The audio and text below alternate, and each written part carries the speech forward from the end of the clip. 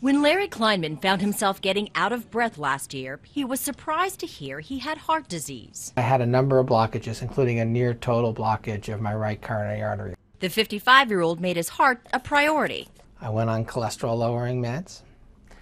I got my sleep apnea treated. New research suggests more patients are doing the same. A study published in the journal Circulation shows hospitalizations and deaths from heart disease and stroke dropped significantly in the last 10 years.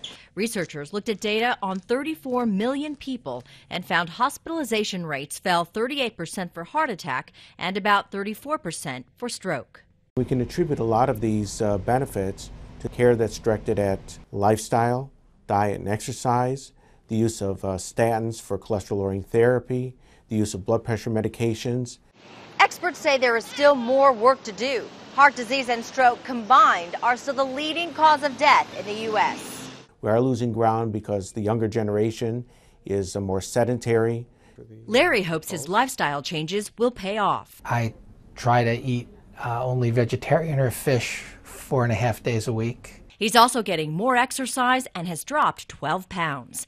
Teri Okita for CBS News.